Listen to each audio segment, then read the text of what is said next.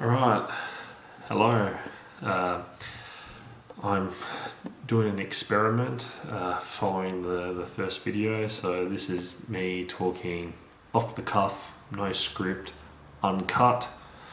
Thanks for your patience with this discovery process. So firstly, today's video is not anything to do with the life book. It's an experiment of sorts for a couple of reasons. One, I've got some learnings from my first video. Sorry, let me put a timer. I don't want this to go longer than 10 minutes, so what's the point anyway of showing that? Look, that aside, I've got some learnings from the first video which I'll talk about, just to share where my thoughts are having gone through that experience. The main reason I'm doing this video tonight is I went to a Jordan Peterson meetup. The focus is we discuss his 12 rules from his book. So tonight's one was rule number 3, which is make friends with those who have your best interests. Something along those lines. Make friends with those who have your best interests. Make friends with those who want the best for you. And so we've got a very diverse group in this meetup. I literally call it a motley crew. All walks of life, people that I'd never come across in my day-to-day interactions. So it's a fantastic experience to get insights from other people. And what I found in tonight's session was people, I think, took this one for granted. Look, firstly, sorry, I'm just going to seg for a second. I'm not going to go into great detail about this video because I actually want to make a series of videos on the 12 rules. Wow, that's interesting. I just heard some noise outside that sounded like someone's in my backyard. I want to make a series of videos on the Jordan Peterson life book, rules of life. So I won't go into this in too much detail. I'm just more sharing some insights from tonight. What I found interesting in this was that people gave me the impression that there was a level of simplicity to this, and I thought they were getting fixated on the vernacular or specific word utilization, so what is best, etc. My starting premise as soon as I heard this rule was that it's essentially advising treat everyone as acquaintances, even your enemies, and the people that actually do care about you and have your best interests at heart, they're the ones that you should have as friends. So on one hand, I was also in that camp that found it simple, but where I'm going with all of this is what I found interesting was that when things started to get prodded a little bit further, that people started going into this mode. And look, I don't want to insult any of the people there tonight. They're all good people, all with unique perspectives based on their experiences, just like myself. But my observations were there were some people either falling into the social normalities, or perhaps just ignorant to themselves. But there was an individual in particular who made the comment that they go around treating everyone as if they're friends, and it wasn't that. I'm not paraphrasing right. Look, forgive me. It's 11 p.m. It's late. I'm struggling to think coherently. But the gist of what this person said was that they, at this meetup group, which is once a month, in general, no interaction with the people beyond that. The person was like, I consider here everyone friends, and I want the best for them. And I just thought that was an interesting comment, because in the English language in particular, it's a very common, just like it's a greeting to say hello, good morning. It's also an exit greeting. I don't know what the right word is. I'm calling exit greeting to say all the best, see you later. For me personally, it's quite a meaningless statement.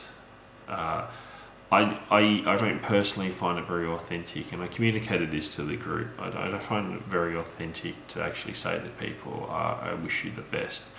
To people I don't know intimately, let alone as an acquaintances. And the reason for this is to say someone, you know, I hope you have a good day, I wish you good fortune. I think within the culture that within all the different cultures, that's got a stereotypical or relatively common value of association. But when you say the best, I think that's very unique and personal to the individual. And so for me to say to you, the viewer who I've never met before potentially, I wish you the best, what does it actually mean? If I haven't taken the time to understand what your perspective of best to you is there authenticity behind that? For me, I struggle to come to terms with that, but you know, I'm really keen to hear what your position is, whether you agree, disagree. I'm just curious. It's an open question. That's why I wanted to make this video, for two reasons. The other one was there was a propensity tonight for some individuals to talk about masculinity and how Jordan Peterson is, especially for younger males, empowering them to feel more masculine. And perhaps there's information about this online, I haven't looked it up, but the question I raised was where's the distinction between masculinity and chauvinism? And I didn't receive an answer that gave me closure, so it's actually something I'm personally interested to look up a bit more, because I'm struggling to understand myself what the distinction is or even could be. But you know, once again, if you've got thoughts, I'd actually love to hear them. So I've got 3 minutes left out of my 10. This actually went quite quick. I'm curious to know how it goes in the video. So my thoughts on the first video. Okay, so I'm actually very grateful for everyone that watched it, and I'm very grateful for the constructive comments and feedback. So look, firstly, I agree with everyone. The robot voice thing was irritating. So much so that even though it's my video and I've got a personal investment to it, I actually struggled to watch beyond it as well. So how did that come about? It came about because I knew I wanted to make a commitment to release a video, and I ran out of time. I've never been in this game before, of doing video editing or even filming myself in this manner, or having some sort of script or whatever, and it was time consuming, more so than I could have imagined, especially learning software packages, blah blah blah.